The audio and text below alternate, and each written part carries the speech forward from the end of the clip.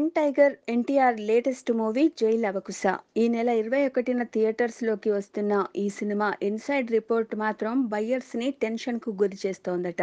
ఈ సినిమా కథ విషయంలో దర్శకుడు బాబీ కాస్త తడబడ్డారని ఇండస్ట్రీలో టాక్ వినిపిస్తోంది.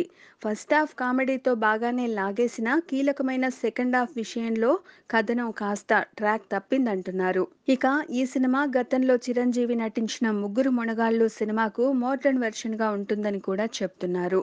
సినిమాలోని 3 పాత్రల్లో ఓ పాత్ర విలన్ అని ముందు నుంచి అందరూ అనుకున్నా చివర్లో మాత్రం ఆ రోల్ కూడా మంచిదే అని తేలుతుందని, అసలు విలన్లు వేరే ఉంటారని అంటున్నారు.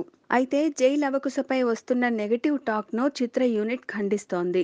ఎవరో కావాలనే ఈ రూమర్స్ ని ప్రచారం చేస్తున్నారని వారు చెప్తున్నారు.